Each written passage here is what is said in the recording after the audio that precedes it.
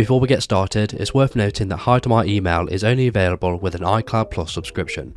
The first thing we need to do is to go into the settings application, and then you want to find your name at the top and click into that. You then want to find where it says iCloud and click into that, and then you want to scroll all the way to the bottom to where it says iCloud Plus features. Here you should see the Hide My Email option, so you want to click into that.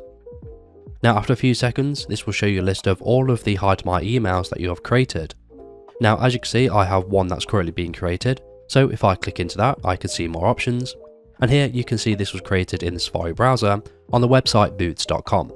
And I've also put a note for newsletters, as I use this email to sign up for newsletters through that website. Near the top it's going to show you the Hide My Email email address that the emails will get sent to. However, they will be forwarded to your actual email, and in this example it's going to be my Gmail address. Now the email address it decides to send it to is going to be the one that you have used to sign into your iCloud account on your iPhone. If you want to deactivate this email address so you no longer receive emails from it, you want to click on Deactivate Email Address, and again in the pop-up menu you want to select Deactivate.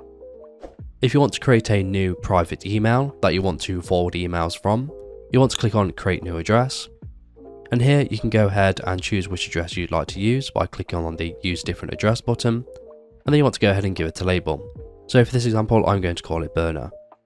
Once you're ready you want to click on Next, and then you want to click on Done, and now you can use this email address to forward emails to your primary email address.